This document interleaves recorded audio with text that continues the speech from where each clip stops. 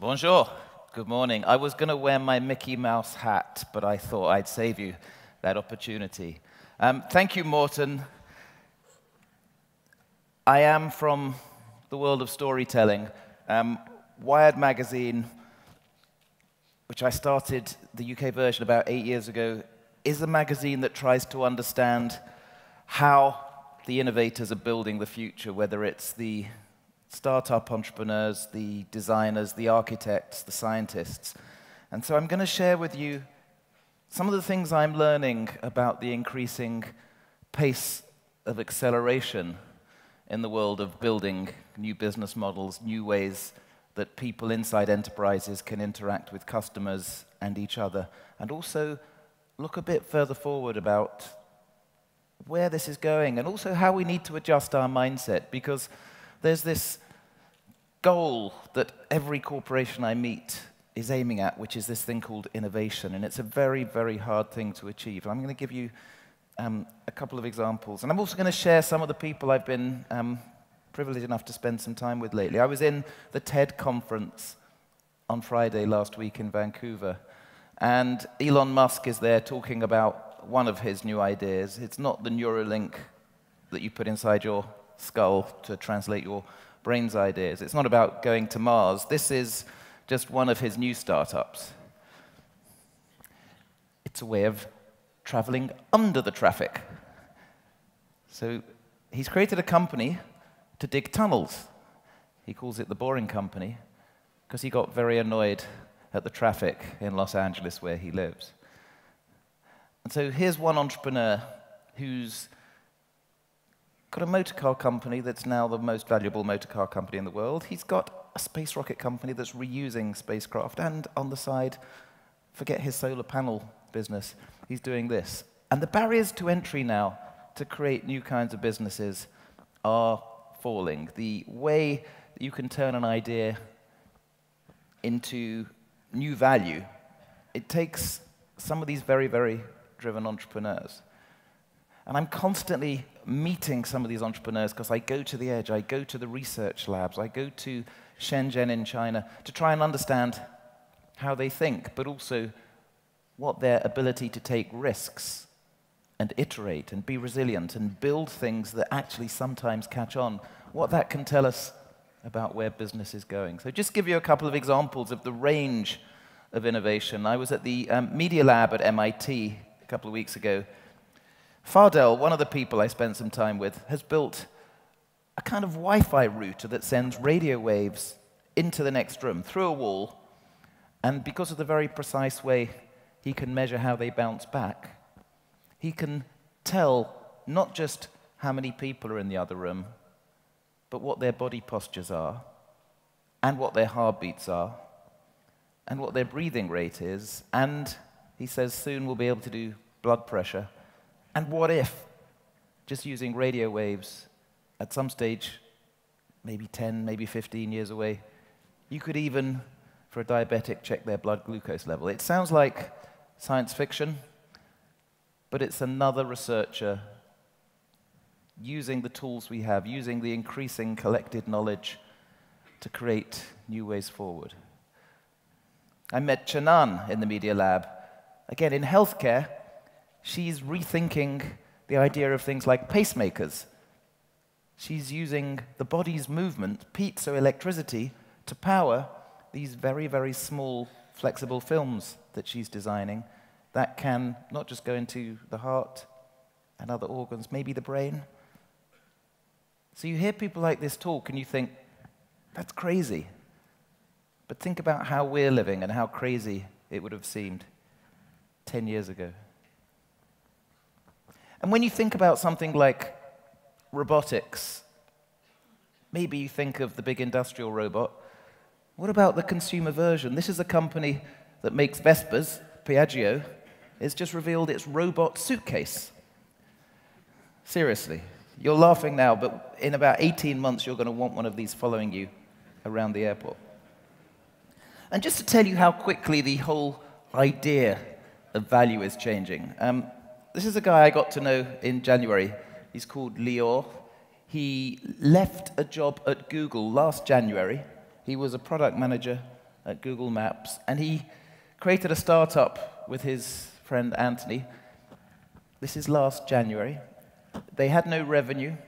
They had no customers. They didn't even raise funding. They funded it themselves. Within 8 months, their startup was sold for $680 million. So we're in a new kind of world of acceleration. Now, this was a particularly interesting startup. It was making autonomous trucks. It's called Otto. This is a conventional 18-wheeler that drives itself, thanks to a $30,000 retrofit. San Francisco startup Otto, which Uber bought this summer, made history with this truck. It completed the world's first truck autonomous delivery, carrying 50,000 cans of Budweiser from a brewery. This is a very American vision of the future. It's about getting 50,000 cans of Budweiser closer to the customer. So what's really interesting about Otto, apart from the fact that Uber and Google are in a massive and very exciting lawsuit because they were accused of stealing some IP, is we've never before had an economy, had technologies that can turn a little bit of IP into a product, into a business that has 2/3 of $1 billion of valuation in well under a year. And that means if you're making decisions in a corporation, if you're deciding where to invest in IT, if you're deciding what kind of business model this corporation should have in 5 years, that's a challenge. You can't really afford to look just at your quarterly revenue targets. You have to look at changing consumer behavior, changing opportunity, emerging technologies that are coming from nowhere. So if I was to get us to think about how we're going to get back to the airport, to the Eurostar, yeah, we'll think we can take a cab, maybe take a train. There's a whole new class of vehicle about to hit the market. So this is one of them. It's a company Larry Page has invested in.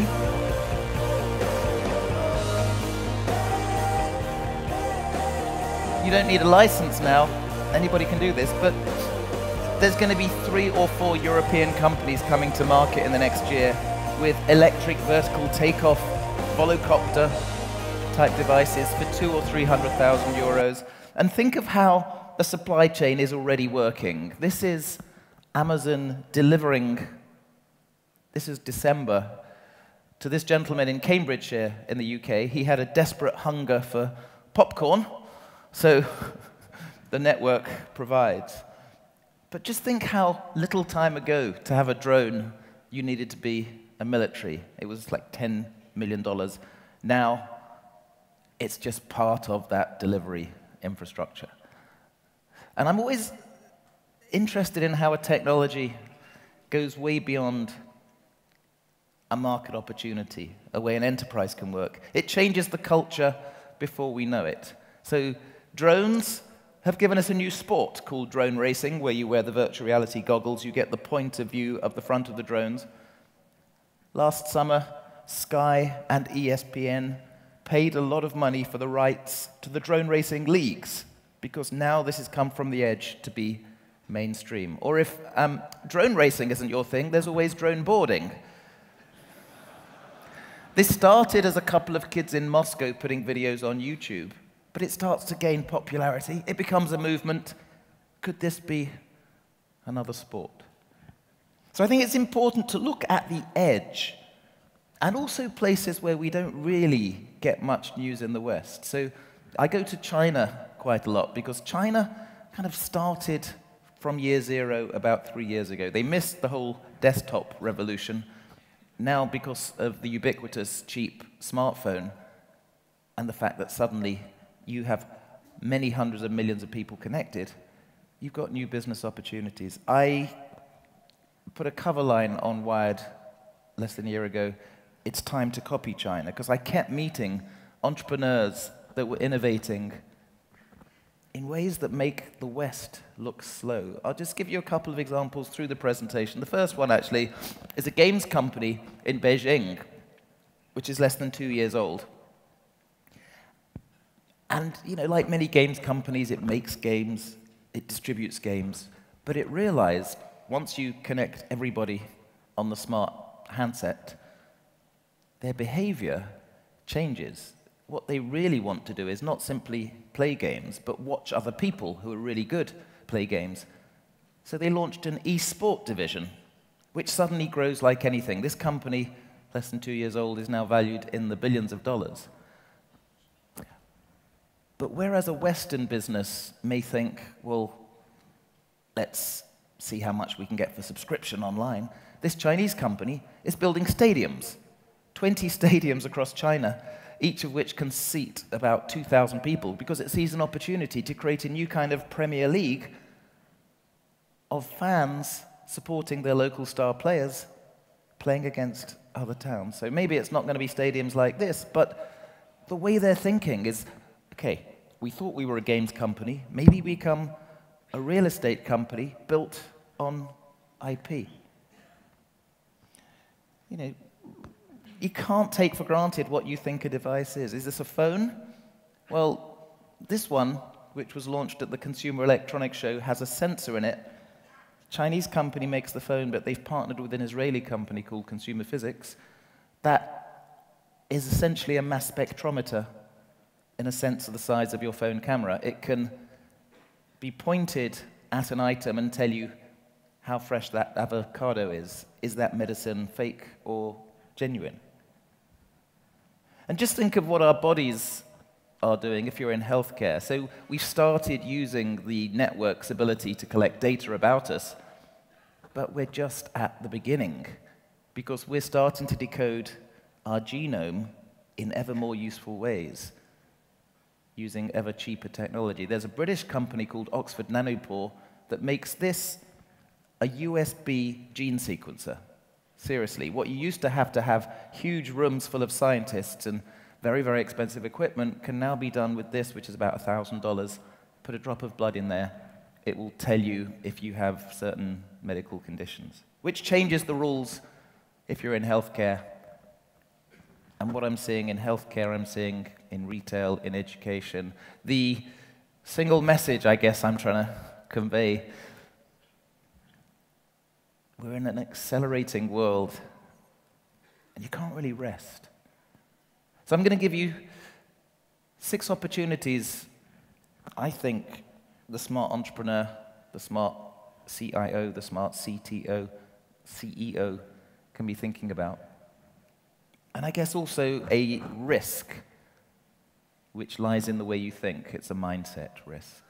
The first of the big opportunities is we are very, very quickly entering the era where the machine becomes ever smarter because of different forms of machine learning. We talk about it as AI or as computer vision, but collectively what it means is a lot of those expensive tasks that were done by humans can be done more quickly, more effectively, more usefully by the machine. The humans are still going to be important, but they're just going to have to change how they work alongside the machine, because it's a way of reframing the value in that enterprise, because the machine wants to help you. And just as Sundar Pichai at Google recently said, you know, we used to be a mobile-focused company, we're now an AI-focused company. I suspect you could, without too much transition, turn your business into an AI-focused company and protect your position, give yourself that certainty of survival. So what do I mean by AI going mainstream? At some stage soon, we're not going to be doing this when we're driving, but what we probably haven't really taken in is how fundamentally that's going to change what we think of as that's normal, that's weird. Oh my gosh, this is so... I'm not touching it at all, and it's driving... Whoa, whoa, the lanes are getting a little... Oh, no. So that was a self-driving Tesla. It downloaded the software by itself overnight to turn itself into an autonomous car. That time window is going to get shorter and shorter. So we're going to have mainstream autonomous car use probably within about 6 years because it's going to save lives. If you think about what's happening in robotics, this is a company I've always wanted to be an intern at. It's called Boston Dynamics. Started out making robots for the military. Now they're making robots not just for the office, but for your home. Come on, we all want to go and spend some time working there.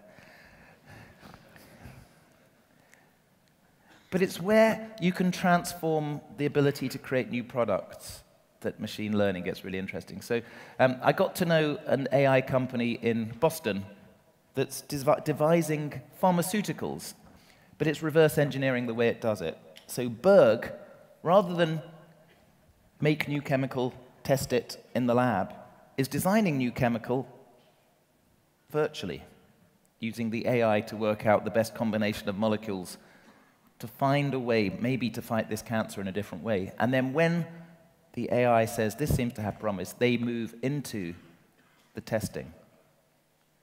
Or the most funded AI company in the world at the moment, Sentient, based in the West Coast, they have a fund that's betting on the markets, but they're also working with retailers to provide, at the point of decision-making, new visual cues of what you might want based on what you've already looked at, because we're more likely to purchase based on a picture. We don't want pull-down menus, thank you. We don't want to do any work. So every sector is going to be affected by the way that machine learning tools become democratized, universal, and really effective. And so where we are now is the machine is really good at vision. I'm going to give you a little test. I'm going to set you up against a professional lip reader to see if, and the AI, to see how effectively you can lip read what people are saying. Anybody want to tell me what she's saying?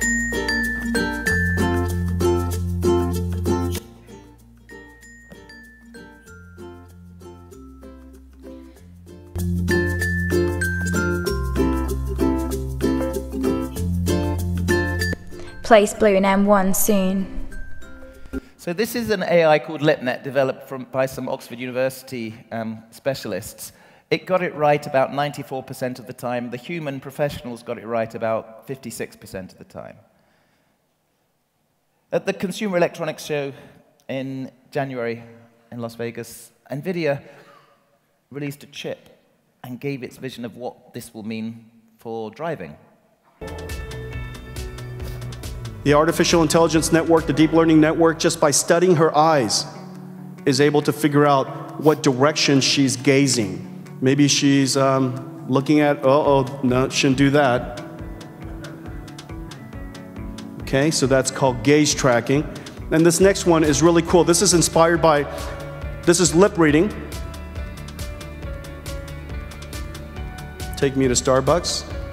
And so if your car is too noisy, and there are too many people talking, and yet you said something rather important, wouldn't it be nice if your AI car was able to recognize and read your lips? And how quickly is this moving forward? So suddenly other car manufacturers have to pay note. You get some fun things happening with the machine being increasingly smart. You can take a video of somebody and then look at the camera, make facial expressions, and combine them, as some academics at Stanford did recently. Here we show a close-up of the footage from the previous live reenactment. The input video stream is shown on the left. Note that the target actor is re-rendered in a neutral pose. On the right, we can see the final output of our method. It actually becomes more fun when you use a different American president.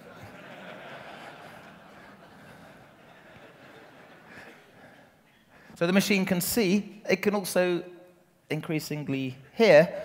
We're starting to put these devices in the wild with all sorts of unknown consequences. My favorite was when a few hundred viewers of an American network TV program complained because somebody on the air said, "Alexa, order me a doll's house," and they found their credit card debited and a doll's house delivered to them because their device at home was listening. But the voice interface, we have kind of cracked. And why would we do the work of typing on a keyboard let alone using a mouse, when increasingly the voice is the way of doing things. I was talking to some people at Google yesterday about how increasingly they're focusing not just on the voice in Google Assistant, but also the contextual knowledge that you're giving the phone access to in order to know if you're talking about, I fancy a pizza. They know that you are at Euro Disney. They know who you've been seeing, hanging out with, and what kind of preferences there are. There's kind of privacy questions, but increasingly, if it makes life easy for people, they're going to give that access. I'm more interested in the absurdity of where this technology takes us. If you put two Google Homes together... I'm sorry, what was your question again? They start arguing. What do you think is the meaning of your life? That there is no meaning. Then why do we continue to live? Because we are selfish. So some people have put this online. It goes on for about 8 hours. If you don't want to do like the afternoon sessions, I can keep playing it. So think about what this means for the interface. In the short term, I guess the frictionless interface, as represented by the bot, is going to be quite significant. If you can create the smart way of talking to that customer, this is H&M on a chatbot called Kik, helping answer questions, helping get that purchasing decision, then that's clearly going to have a revenue opportunity. And just thinking about the bot economy, we're at kind of peak bot at the moment, where there are bots that do everything from draft your sales emails, that's Kylie, Mezzi's one that books your travel, because it takes away friction. And they're getting better and better, and they're learning. But so far, we've presumed that, well, they can't understand feelings. We humans are going to win. We're starting to find the AI getting really good at both reading our emotion and then responding in an emotionally intuitive way. I'll give you one example, which is a project in New Zealand created by an academic called Mark Sagar at the University in Auckland. He also worked on the Lord of the Rings films because he's brilliant at computer CGI visualization. And he's found a way to combine CGI with a setup that monitors the facial expressions, the voice of that person talking to the network. This is his version of how you may interact in the future with a CGI customer service agent. It's not a video. It's all made in the machine. Very humanized. I don't understand. Yes. No. No. Maybe. Goodbye. 欢迎到中国. In other languages. Willkommen in Deutschland. So he calls it Soul Machines, his spin-off business. But if you think about if you are talking to a government agency, if you are talking to the hospital, this is probably more of a future than standing on the phone or going to that big panel and, touching that screen. So the machine is increasingly good at knowing how we're feeling. This is one startup called Sitecore that scans a crowd, and in real time, these little boxes don't just tell you the demographics. This is a Caucasian male aged 38 to 45. It also tells you in real time the percentage of emotions such as happiness, disgust, anger, sadness. In fact, Apple recently bought a company called Emotion, whose mission is to understand your emotion. What if your devices could read your emotions and respond to them? Emotion is developing technology to do just that. Our industry-leading emotion-aware system will enable a revolution in device and application personalization. We're taking more pictures and videos than ever before. Imagine organizing this content by emotion, so your most memorable moments are easier to find. So now Tim Cook knows exactly what you're feeling this morning. Although my favorite use case so far for face recognition is this startup called ChurchX that sells its services to American churches so they can know who pretended to be in the congregation on Sunday but wasn't actually there. So the second thing that you need to add to this awareness of AI is I'm seeing exponentials everywhere, not just in the traditional Moore's law side of things. There is a growth in acceleration kind of before we even realize it. And exponentials, as opposed to linear growth, mean you have to change your mindset. So for instance, these devices, in 1994, Microsoft started a project to get the machine to recognize the human voice. The first year, 100% failure rate. By 2013, it was down to 23%. This year, finally, they say it's at human parity. But I'm seeing these curves, these exponential curves, in all sorts of sectors. The falling cost of solar energy, the falling cost of sequencing human DNA. This is a logarithmic scale. The green curve is the falling cost of sequencing, falling more quickly than Moore's law. What was 15, 16 years ago, $100 million is now a few $100s. This is transformative for healthcare. This is transformative for the way the state tracks your identity. But what happens when you have to make a business decision and you're kind of not taking seriously the Moore's law exponential? What happens if it's, let's say, 1994, when it's $1,000 per gig of storage, and I come to you with a business offer? I say, let's start a business where we're giving away computer storage. We'll call it Dropbox. We'll be billionaires. Makes no sense. But 7 or 8 years later, that's a huge moment of opportunity. So every time a new technology comes along, it's about how you frame your mindset. And it's not really about the technology. So 1983, this device hits the market. The big incumbent, AT&T, that has millions of miles of landline, copper cables linking Americans, doesn't know whether to invest in it or to ignore it. So it calls in the consultants, it calls in McKinsey to say, give us a good idea of how many mobile telephone gadgets there'll be in America by the end of the century, in 17 years. McKinsey goes and does its calculations, come back with a number. They say, we think this mobile telephone device could be fairly significant. We think almost 1 million will be used in America by the end of the 20th century, which wasn't a bad guess. It was slightly out.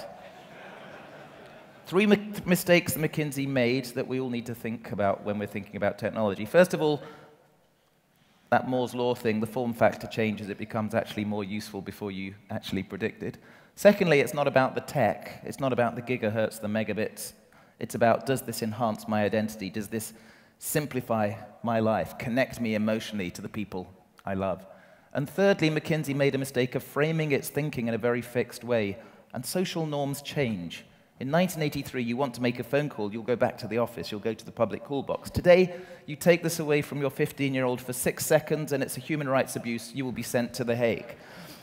So I think we need to accept that we are really quite irrational when a technology engages us on this emotional level. At Reddit, somebody a couple of years ago posted a question. If somebody from the 1950s suddenly came back, what would be the hardest thing to explain to them about modern life? And my favorite answer was, I have a device in my pocket capable of accessing the entirety of information known to man, and I use it to look at pictures of cats and get into arguments with strangers. So be honest about how irrational you are, because we're now so addicted to apps. There are apps just to tell you how many times a day you're checking your apps. There are new medical conditions. This one is called the 3-dot anxiety. And, of course, we've had to redraw Maslow's hierarchy of human needs because of this new world. But we're here to talk about business, so I will introduce you to a radical, forward-thinking economist called Kim Kardashian. Just bear with me. 2 years ago, she releases a free game for Android and iOS. You don't have to pay to download it. You can pay a tiny bit of money in the game to move more quickly. In 5 months, her free game earned her $43 million because we are irrational. We can be gamified. If you create an interface that is seamless, it hooks us. Another opportunity is you have massive data in your businesses. Are you using it to create new value streams? I'll give you a couple of examples I'm seeing from the startup world of how they're capturing data out of nowhere. This one just raised $50 million last week. It's called Orbital Insight. It uses satellite data and then algorithms to count cars in parking lots. Why would it do that? Because it's found out that counting cars outside Walmart, IKEA, is a very good leading indicator on how well that company's sales are doing. And they recently predicted that JCPenney, the American chain, was in a bit of trouble before JCPenney announced it.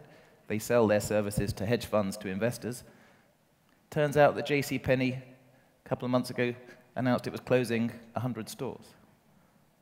Or think in retail how you can use data in new ways. I wrote a story for Wired that was in the magazine a couple of months ago about the most ambitious data gathering project I've ever seen in the retail world in China.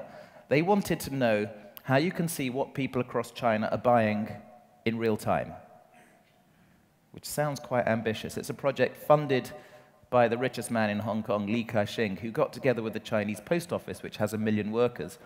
It's called ULA, this project. And what they're doing is they're going to village stores across China. Most people still live in the villages. And they're putting point-of-sale devices in stores like this lady's, so she can scan everything. People are increasingly paying not with cash, but with their phones because they get loyalty points. And it means you can query the database in real time to see what people are buying. They've already done about 400,000 shops. They're aiming at 1 million.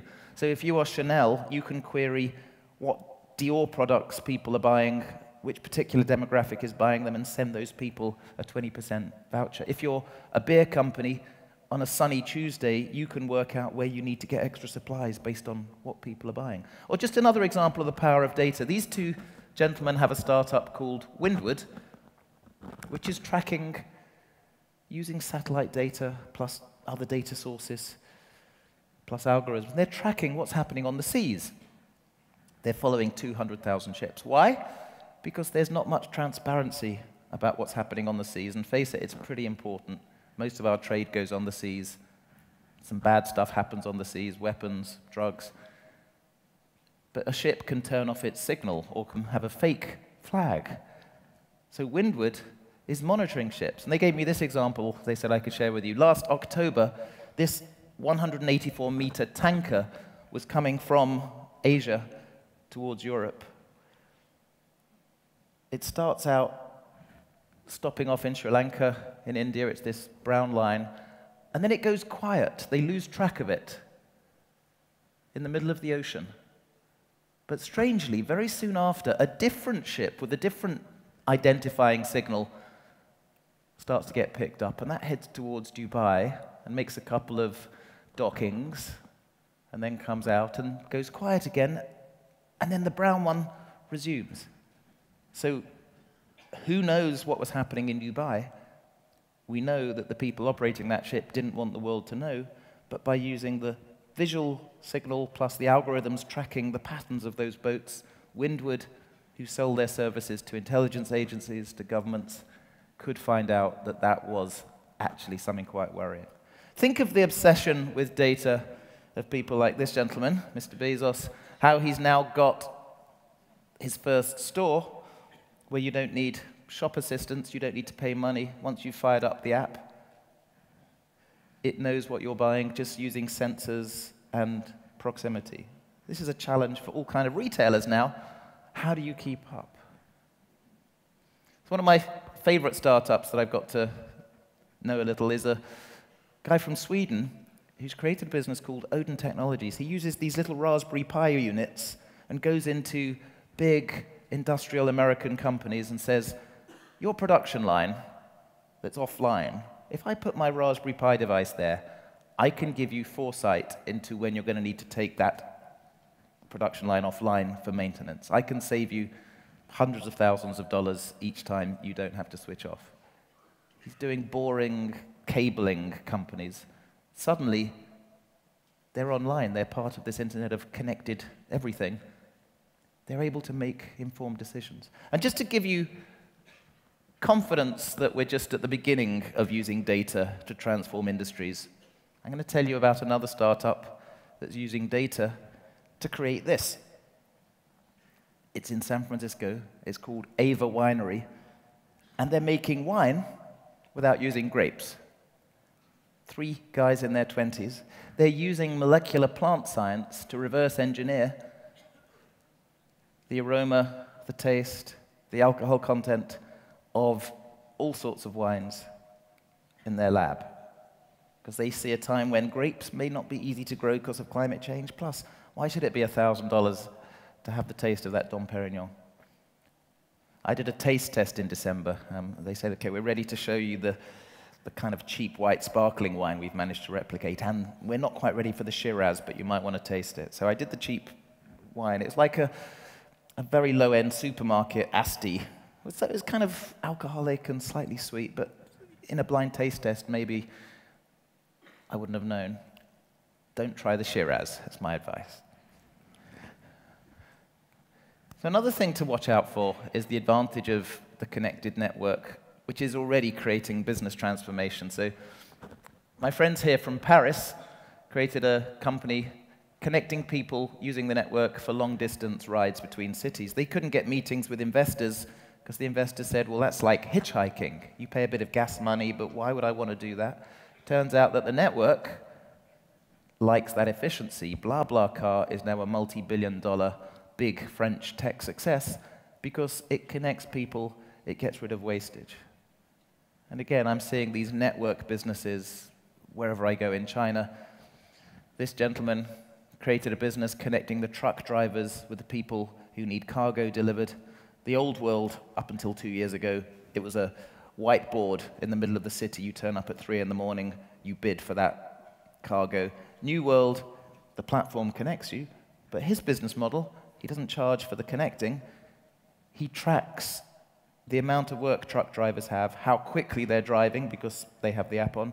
He's now selling them insurance. He's now a broker for loans to buy their trucks. It becomes a financial service business. And because we're in a world where it's kind of a revolution, where power's moved from the hierarchy, this organization decides, to the network. This organization is actually the distributed value of the crowd, which is why companies like this are worth a lot less than companies like this. And there's still opportunities. So if you can find a way to create an ecosystem around your business, that gets really useful, especially if you can use the distributed nature of data tracking, called the blockchain, which allows you to secure knowledge in real time. It's being used even now by startups to ensure that refugees are getting the aid they have been promised. It's not getting lost on the system. Governments like in the UK are talking about using the blockchain to create a real-time registry of who owns what. We're just at the start. A couple more things. A business that gets rid of friction has an advantage. Designers talk about this thing called the desire path, which is the path that humans will take no matter what journey you think they ought to take. And if you think about the businesses that are growing very quickly, they've mastered this. And where does this leave this emerging world where we don't want friction, we don't want a joystick, we want to have a business meeting where, this is a Microsoft HoloLens, it seems that the person is really there. You know, Magic Leap, a company that's valued in the billions, has this technology which people who have tried it say is actually pretty impressive, using light projected into the eye. Maybe you won't need a smartphone if you can just move your hands in 3D. But think of where friction is in every interaction you have with your customers, with your teams. Because the winners, like Jan Koum, who created this business, was obsessed with getting rid of friction. When other messaging companies were adding adverts and games, he had a post-it note on his desk that had been there for a couple of years from his co-founder, reminding him to stay pure. No ads, no games, no gimmicks. Just think of uptime. Just think of how quickly the message can go. So this company, which sold 3 years ago to Facebook for quite a lot of money, how much did he spend to get his 500 million users then in advertising, PR plus marketing? Absolutely nothing, because if you design a product that gets rid of friction, your customer base will do the marketing. Although when the BBC reported the sale, they said it was because Mark Zuckerberg saw it as an incredibly valuable WhatsApp massaging service, which to me made more economic sense. So friction in the enterprise, 500 million people have downloaded this. publishers are suing the company behind Adblock, they should be thanking them for pointing out that people hate that friction-free experience of those ads. Because there's a generation that's never going to do this or want to do this because they're used to touching a button and magic happening. And let's say in finance, the new generation of challenger banks, like number 26 in Berlin, which is now in 17 countries, it's all about creating a simplified, minimal touch experience. Just think when you get out of the car, you don't have to do anything to pay, you just move. When you sign up for Uber, you don't have to type in your credit card number. They have designed it so you just photograph your credit card. And I'm going to give you one final, I guess, opportunity, but it's kind of tinged with risk. It's what happens when we're all connected and everything is automated and, not that many people necessarily there. The vulnerability creates a massive opportunity. We're connecting our bodies now to the network. This is a project from the Wyss Institute connecting this tetraplegic woman via a chip implanted in her brain so she can control this robot arm to drink. We are at the beginning of this stage. Security becomes so fundamentally important. From iPhones to websites to cars, Charlie Miller of Ledoux makes it his business to hack the computers that drive modern life. Hey, hold on tight. Hold on. Oh. Tuesday, he made a lot of commuters uncomfortable. I can't see anything. In this video report posted on Wired.com, Miller and his business partner showed how they can exploit the internet-connected infotainment system of a 2014 Jeep Cherokee to take control of the SUV. So I'm gonna get on the road, so don't kill the engine or the brakes or anything like that. Just do like the simple stuff. With his partner hacking in from another city, Miller showed us how their hack can range from pranks to the potentially dangerous ability to cut power to the brakes.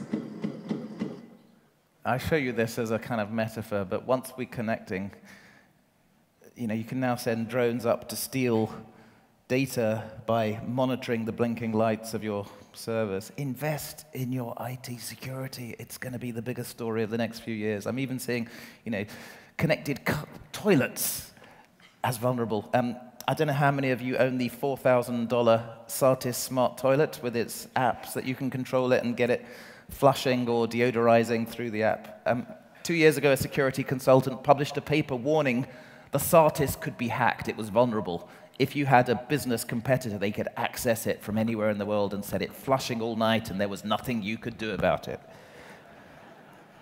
But you get the picture. And I'm going to leave you with, I guess, one risk factor, which is thinking just because things have been like this, they will be like this. 2004, Fortune magazine put a Swede and an Estonian on the cover to talk about their fast-growing business called Skype. And they had a quote inside from the head of tech of AT&T. What Skype is doing is like a toy. How can it catch on? Well, 2010, this fast-growing company called Netflix was written about in the New York Times. And they quoted the boss at Time Warner, Jeffrey Bukes. It's like, is the Albanian army going to take over the world? I don't think so. Reframe where the value is in your organization. Don't think we've been doing it this way, therefore we will. I wouldn't like to run a bookshop in the most expensive neighborhood in central London. This one's been there since the 1930s. They have reframed their value, not as we sell books, that's really hard, but we're experts about curating books. They now do bespoke libraries. They did a 3,000 book library for a Swiss high net worth individual. They charged him £500,000. In a commodified world of hardware manufacture, why is this company succeeding where hundreds haven't succeeded? Because they're not selling an HD camera, they're selling access to a community where you share footage of your lifestyle, where you share the video of you skiing into an avalanche. Don't try this at home. Just one more example, because I love these. Airline in Australia, not a good business to be in, you would think. Qantas have reframed the value. They've realized the real value is in loyalty. They have a loyalty scheme with 11.5 million people, almost half of Australians, but they're using it now to sell all sorts of other services like insurance, health insurance, because they've realized in a world where you can't predict gas prices, fuel prices, maybe the value is the higher margin business of people trusting you and selling them services. Even crazy stuff like the biggest car parts company in China, Wangxiang, 50-year-old company, is now spending $30 billion building an internet, blockchain-powered city of the future because it realizes maybe that commodified world of manufacturing is not as important as knowing what happens when you connect. So I'm going to leave you with the certainty that there will be another moment like there was 10 years ago when a new device hits the market. It's what you say, what you think in response that determines, I think, your business outcome. When the iPhone first came out, the head of a company making smartphones was asked on TV what he thought about this new thing, and he was quite dismissive. He laughed. $500 fully subsidized with a plan? I said, that is the most expensive phone in the world, and it doesn't appeal to business customers because it doesn't have a keyboard, which makes it not a very good email machine. How did that work out, Steve Ballmer of Microsoft? Thank you for listening.